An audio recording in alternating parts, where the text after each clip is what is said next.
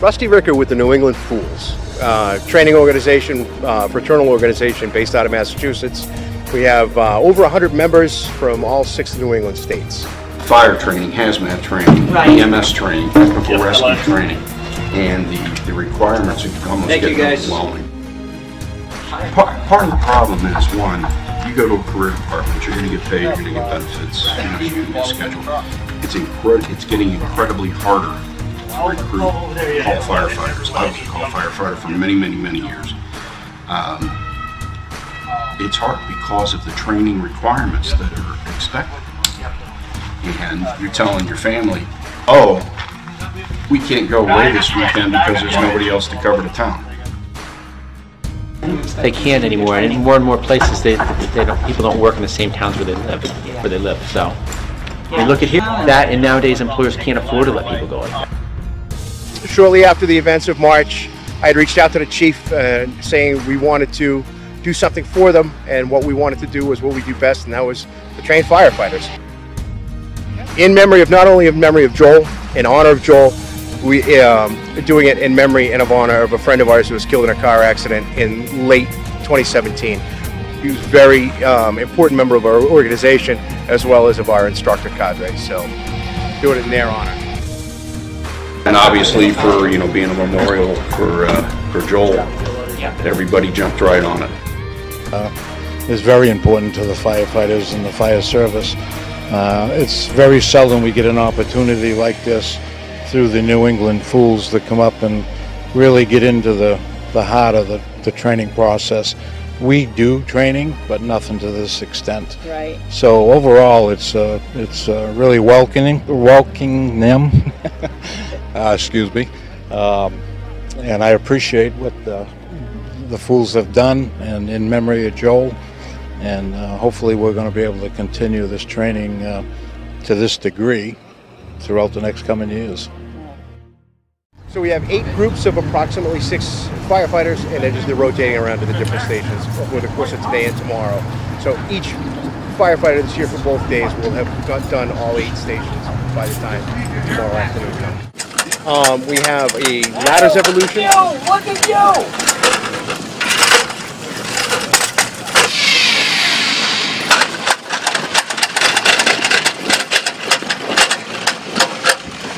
Now, in reverse, we're going in, doesn't matter what carry.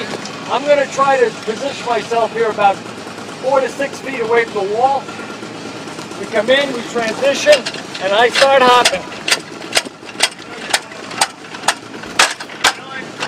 Gets there, damn near a perfect angle. By doing it with the high shoulder carry technique, we can just have it on our shoulder, punch the bottom beam into the ground, and just push it up one fell swoop.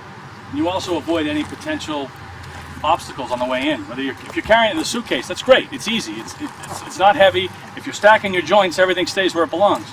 You get it up here, you avoid the potential car at the driveway, or the fence that you have to get over, or the bushes you have to get over. It's already up here. So to do this from the ground to your shoulder, everyone know where the balance points are on their ladders? I'm pretty good right here, right? This is where I want to be. If I go anywhere beyond this, I'm going to start pivoting my ladder. So I'm going to take this from the ground. I'm basically going to do a power clean. Anyone that's ever worked out, a power clean. I'm going to keep my back straight. I'm not bending over. I'm not struggling with this thing. I'm going to hold it like I'm holding two coffee cups or 2 beer steins, right? I'm going to take this. As I come up, I'm going to pop my hips. I'm going to flip this onto my shoulder. Just like that. All day long. So when I get to the wall, all I have to do is dig that in. If I'm doing this by myself. A little clean. Find your balance point. But try Looks pretty good. Try it your way and then try it the way you should, or vice versa. So then, yeah, you just flip right up and on over. your shoulder. One more. You got it halfway. Just put it up on your shoulder. Turn into it. So flip that hip. So from here, you're just going to flip up onto your shoulder.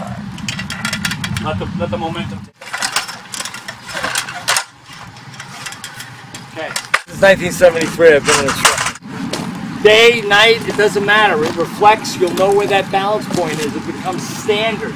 If you have one of these smaller people, you know, smaller guys or smaller females, or someone who can't do that shoulder carry, there's nothing wrong with that. There are other ways to, you know, we talked 1,000 ways to skin a cat, right? Load your tools. You make it a modified, you know, sled, right? Again, the manufacturer's not going to want you to do this because that's not what these are designed for. I'm going to walk around the whole building like this with all my tools. And depending on where I put them on the ladder, I'm not feeling anything because that inclined plane still exists. You might have, you know, you go into the rear of the building and there's 2 of you, there's 3 of you. We might have a 35. We would set the hooks, or a 24. We would set the hooks, put the upper ladder into this one so it's holding it. And maybe I go back, I have my saw, I have my irons and whatever else, and I'll scoot to the back, or I can get Joe. Joe takes one side, I take the other. We're going back. Right now, we're just advancing the tool conveniently after the climb. It's a very, very strong and simple way of doing this. And both tools, you'll notice that the New York style hook, the 45-degree angle side is the one you lead with. That grips the rung the best way. That thing's not going to, even if you bounce climb the ladder, it's not going to pop out. We have a residential search evolution. Talk to each other. All right. Looks like I got a table up right here. Nothing's on that one. Get low, get low, get low.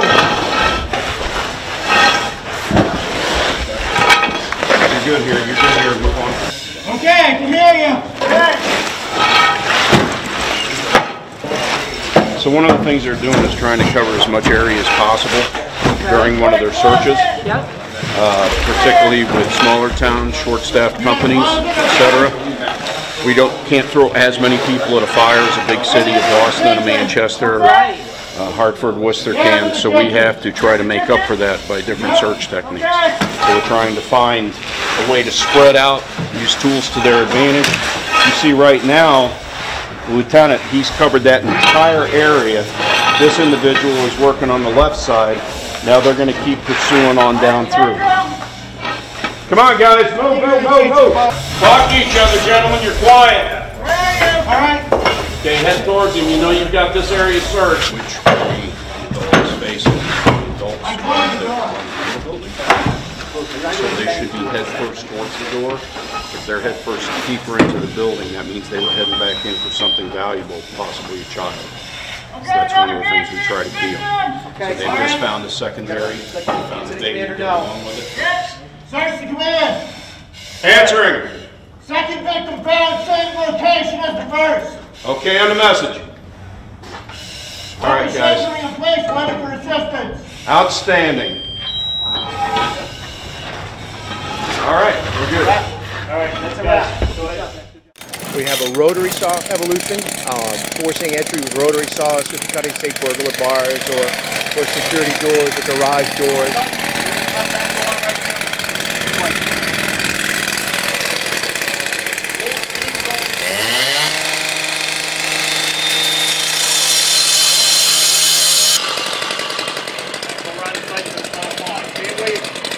Held it on the garage floor. Again, there you go.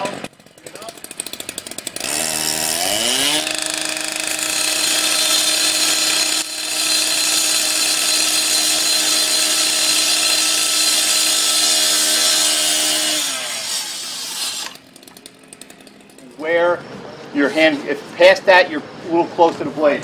Make sure that you always make sure that you're keeping your fingers away from the blade, something like that.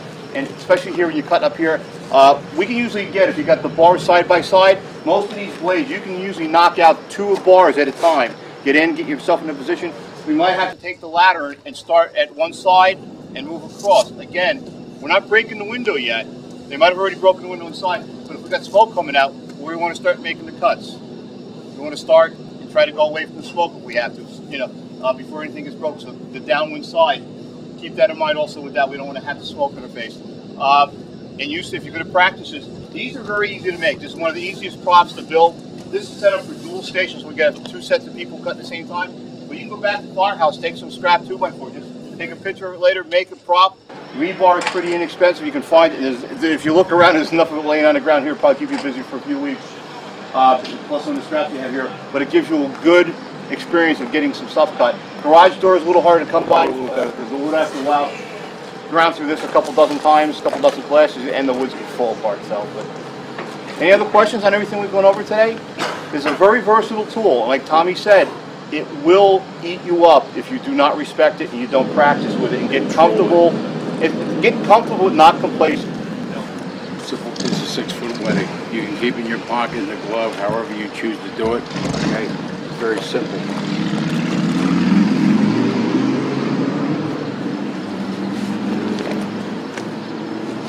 Around the handle. Okay. This is a smaller saw, so we'll have to make maybe a couple wraps. Go around the back part of this cage. Come back up. Comb it off. Move the saw to the back. Okay. Right down the mid-range of your line. Okay. Feel comfortable? A little awkward, but yeah. Lean left. Lean right. Going anywhere? Nope. Put your 2 hands up in the air. He's still got full use of his hands. Okay, he can go up a ground ladder, go up a stick. Okay, still take that tool with him and not be an inconvenience or something that may make him lose his stability. Okay, that's as simple as that. Pretty simple, right? Usually has this thing in the middle. Okay, that little handle in the middle is going horizontal. Is the door open or closed? Well, is it locked or unlocked, I should say? Locked. But going like this? Okay. Some other ones are different. Not all the same. How do you know for sure what it is? Try it. It's no different than the typical forcible entry technique. Try before you pry. Okay?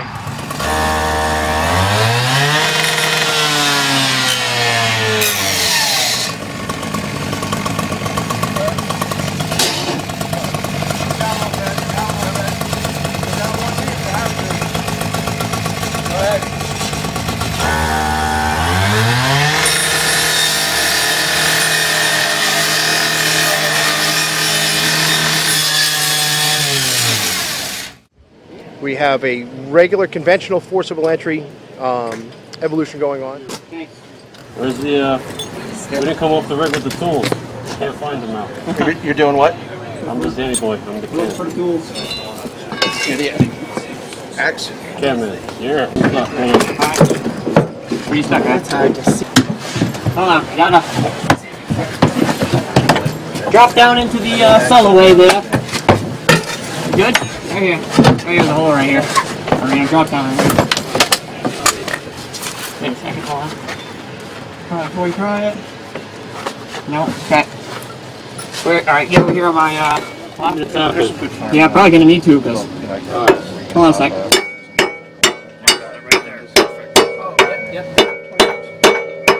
Remember, you got one. Guide him in. Alright, come here. There you go. Raise your hand. Right there, you got it? Yeah. They got it right there, right?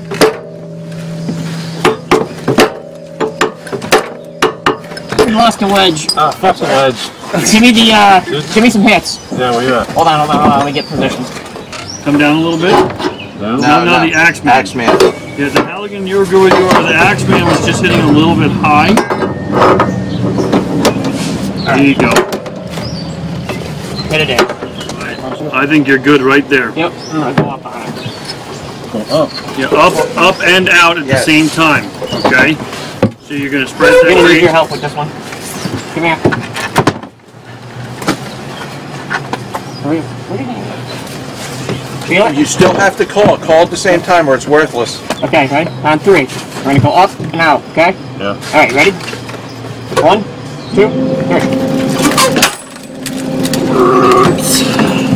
Alright. Alright. You on it? Do you have the Halligan? Yeah. Can you buy your real estate with a wedge? Yeah. Can you capture that? On the wedge. Yeah. Alright, you got one? There. Who's got one at your head? With the hands, you know what I'm saying? Alright, I'm going up, hold on. Hey, we're good. Pull it. You got the door. Pull it. All right, let's back up. Few operations where you work by yourself, you might be doing a search. All right, we got another door. But most of the time, you're physically present. All right, yeah, hold on a second.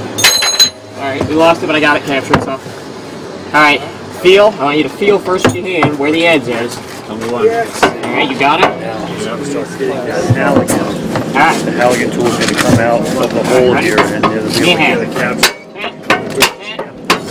We're creating level 1 fulcrum. I got a reposition here. Hold on. I got a duck underneath chest. I gotta get out here is that fulcrum on front. the inside of the tool. All right. So I want you to go to the right. Okay. All right. Let the tool come out. I got the ledge. Good. All right. Give me some space so I can get up. There you go. We got it. Good job, guys. Nice work. We have a roof operation going up on the roof for ventilation of peak roofs and a flat roof. The guy knows when he hits the hook or something, you know, you're within 2 or 3 foot of the edge of the roof and everything. Dragging it along with, yes, he's making a cut. Keeps your eyes moving around. You can have a hand on him and actually push him with this as he gets a little bit too close to the edge of the roof. Staying low, balance of gravity. We're on a roof, we're working. Got air packs on. Put a knee on the saw. Gets us lower to the ground, lower to the roof. And now when I go to start it, I'm only pulling right to here. Making our cuts, use the feet of the saw here to your advantage. Drag it along that. Full RPMs, hide up, plunge in, and start your cut just by dragging it along with the feet. I can hold it best like this, but that doesn't always do me good. If I'm out here near an edge or something, I can't hold it like that. I got to be able to spin this saw around and operate it in both directions. So I want to be just as comfortable holding the saw like this as I am like this, or whichever way works best. So today all we're going to do real quick, you're going to start here, plunge it in, cut across, get to this point, spin the saw, opposite hand, come back. What do they got going on? I don't know, is that a car? I think it's the construction workers. Maybe. I've been hearing nail guns going off.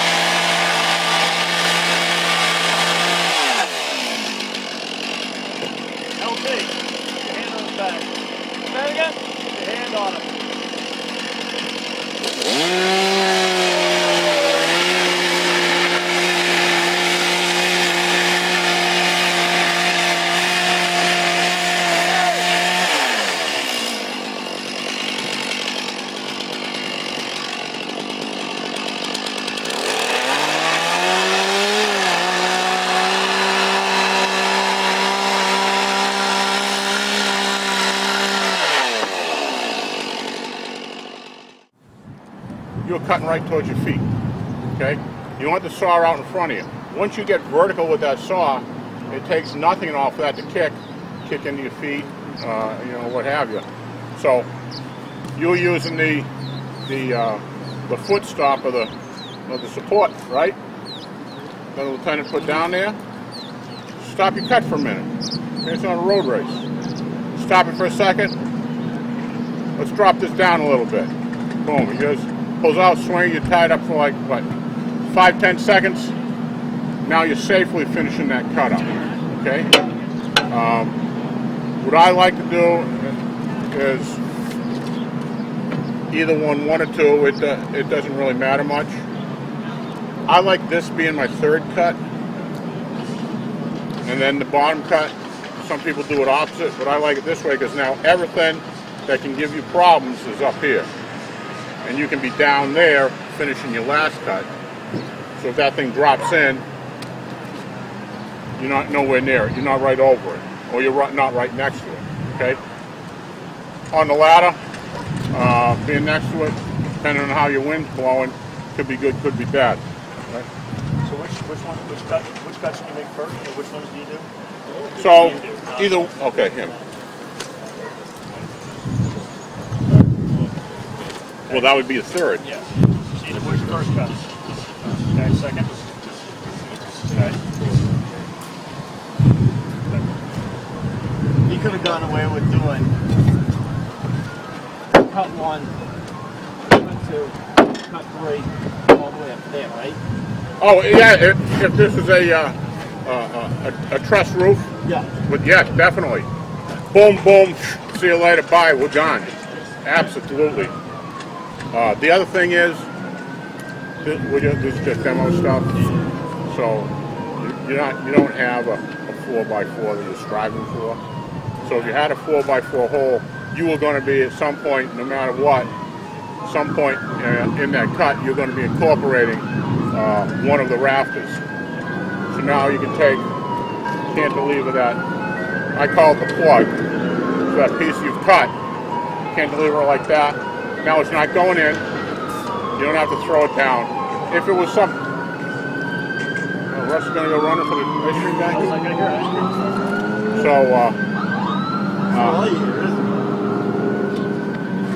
So, a couple things. One is, if you do have a plug like that, you always want to try and pull that piece down into that hole.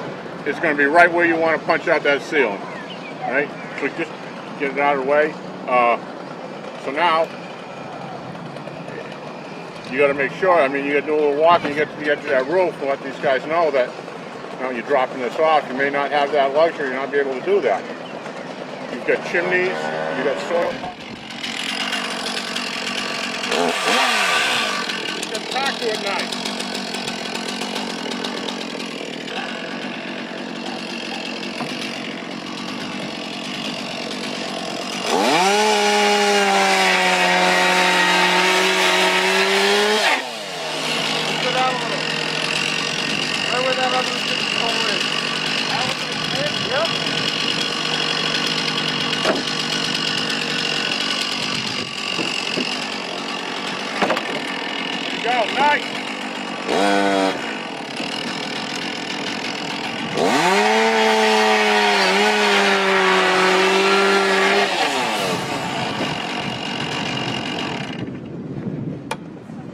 There you go. Nice work, bro. It's 3 different hose everywhere. Come on, Chief, let's go!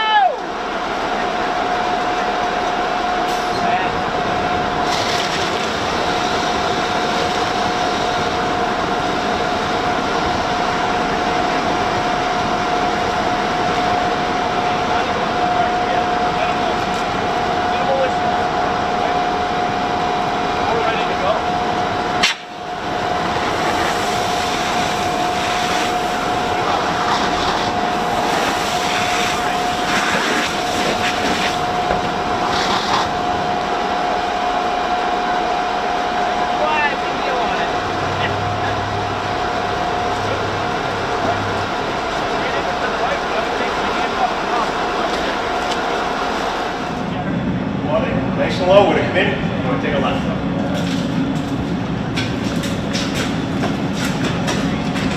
it. This way, make the corner. Back up, man. Slide out to this side, feed it around. Go in, take your first right. Stop. Good. Okay. Now we're going to take that right. So what do you want to do as the backup guy? Take the right. You want to get a little hose past it. So what you want to do is come right here. Get a little bit of hose built up right here. And then we're going to slide down here. We're going to make this corner. Take the corner out. Hold on. Stand by. Stand by. What I'm going to do, I'm going to pull that. So now, this corner will be a little bit easier to stretch. All right. Get up and back him up.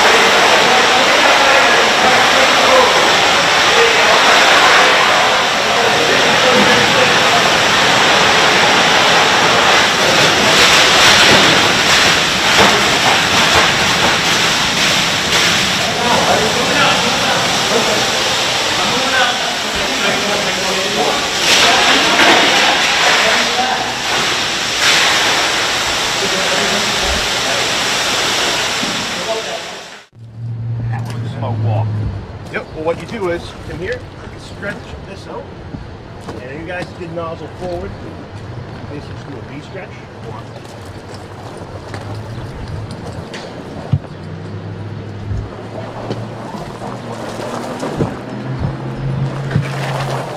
You haven't taken nozzle forward here. Is that a different class? Or? Yeah, I've never. Yeah. Come back here. Now we've got our line quickly stretched out. We've got nozzle and coupling right at our entry point. As this is stretched out, you're masking up. He gets this stretched, he masks up. Come over, charge our line, bleed it out, we're ready. We stretched 200 feet dry, right to the point of attack. We now have our 100 or 150, whatever we decide to use for our department, ready to go into operation right there. And now, still got an open port for the next crew to walk in on. That was about a minute and a half, and that was at the pace. It's pretty good. There's no fire, there's no urgency, we're just... My job is struck a box. The Viking Horn is my job, struck a box. Alright, so we have this. Next question we get into, and I will preface by saying this, I stole this from a very, very smart individual who taught me a lot. And I'm stealing it from Jeff. And Jay's stealing it from me. We bleed a line out. How do we bleed a line? The opposite direction of where you're going to point it. Okay. So if you're going to go in there, you point it somewhere where nobody's going to get hit. Okay. What do a lot of people do? Straight into the ground, straight into the building. What happens? I see a line for about 4 feet. I have a nice big building like this. We're going to go in that man door over there. How about I turn sideways in the building and I open it up? Yep. Now I see the full reach of my stream. When we've been flowing, we've gone from that door to just past the tree, shrub, weed, whatever we're going to call that rope that's on the side of the building. We're already throwing water past that. Add 100 feet of hose to that. As far as packing this is actually really easy to pack. About $500, maybe 600. Okay. I know we have a gated line, just don't think we have a pressure. I know we don't have pressure. About 160 to 250 bucks, depending on what you buy. really sure. And I'm sure if we look hard enough, we could probably have them sitting around somewhere that we don't even realize we have. All right, with these, nice way to do it, make a nice little single stack. Coat check. On their website, coat check. Ski heels. I'm a tall guy, so this keeps it about nice. And then strap it together. My department, we're using 150. We're using hundreds here. Find out what works for you guys. Make those up. These are also great for training. Have those the thing tonight.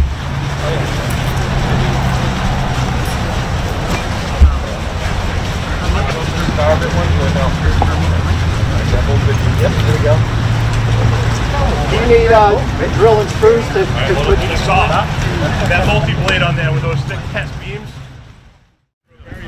So we try to bring the best possible out here for this particular training. It's for the right cause, for the right reason. Oh, it's a hard job not to love. Yeah.